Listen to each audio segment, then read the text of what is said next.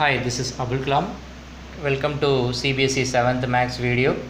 Okay, kindly watch part 1 video before watching this part 2 video. The topic which we are discussing today is fractions and decimals. Okay, exercise 2.5. Exercise 2.5 contains decimals. Okay, it covers the topic decimals. Exercise 2.5 second question.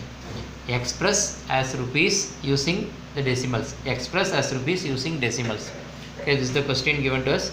So what is the default we should know is 1 rupee equal to 100 pice. This will not be given in any question, so this we should know earlier.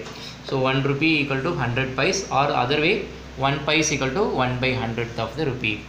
1 rupee equal to 100 pice, or 1 pice equal to 1 by 100th of the rupee.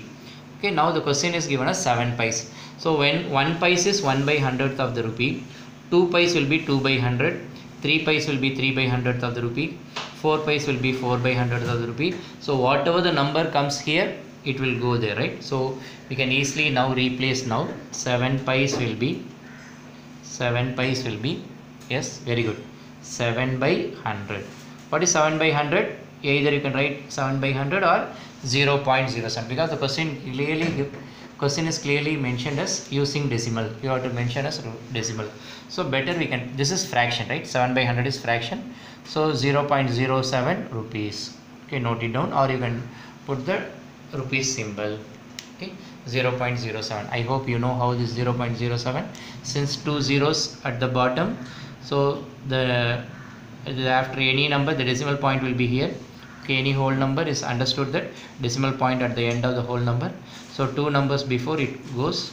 So 0.07. Clear? Shall we move on to second question?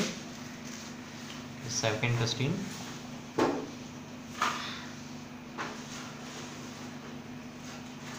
₹7 7 pice. Second question. ₹7 7 pice. So let us do this question in 2 steps. So 1 rupee 100 pice, 1 pice 100 is 1 by 100 rupees. So 7 rupees, 1 rupee 100 pice means 7 rupees, 2 rupees 200 pice, 3 rupees 300 pice. So 7 rupees, first let us do this. 7 rupees will be 700 pice. Okay, take this data separately and then we will add the second data. Along with this we have to add 7 pice, right? So we have to add 7 pice. So this 7 pice, just we add here. Okay, 707 pice. Okay, just let me combine this. So total is 707 pice, but it should be written in rupees. Now this is 707 pice.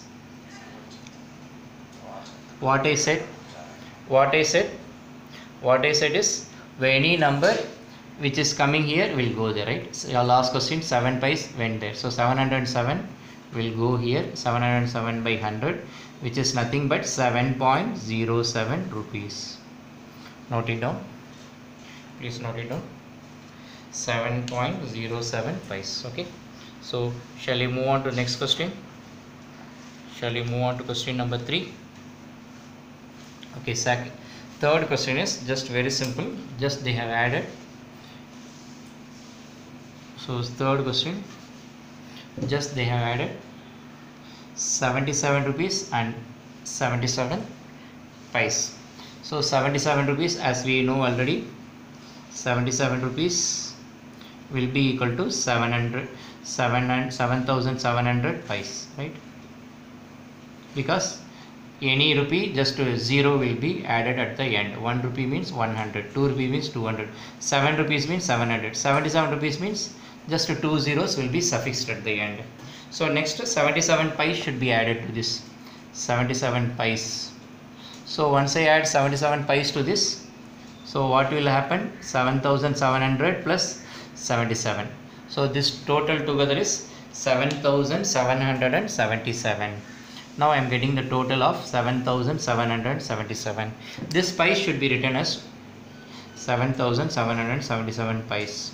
How much is rupees? Whatever the number is here, it will go to the numerator. So 7,700 by 77 by 100 is nothing but 77.77 rupees. Hope you would have enjoyed this class.